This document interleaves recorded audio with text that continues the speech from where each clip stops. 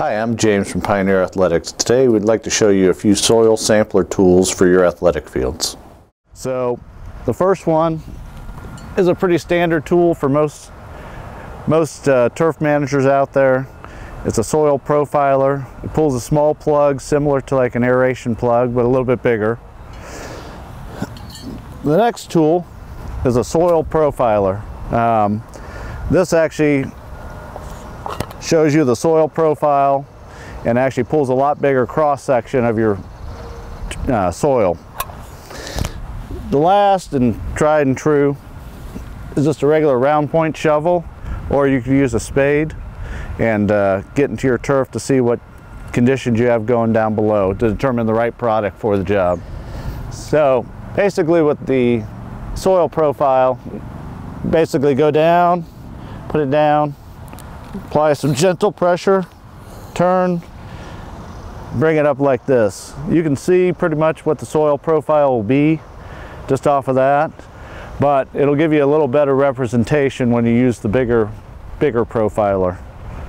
When you're done, all you do is come back, push that plug loosely, push back the rest of it back into the hole. It's like you've never been there before. One of the reasons these like being used in some instances, you can pull this and not have to worry about a bigger plug and you're ready for play, so you can actually use this more in season to check different things and see what's going on.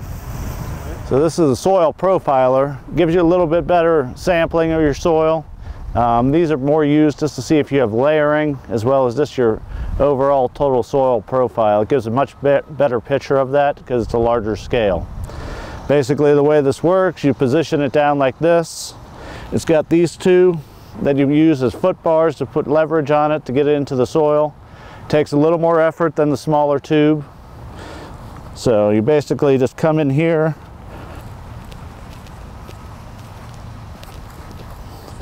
takes a little bit to work it down in, but once you get it, you want to try to get all the way down and in. Pop it back up, and what you do is this has a hinge on here. Come in here,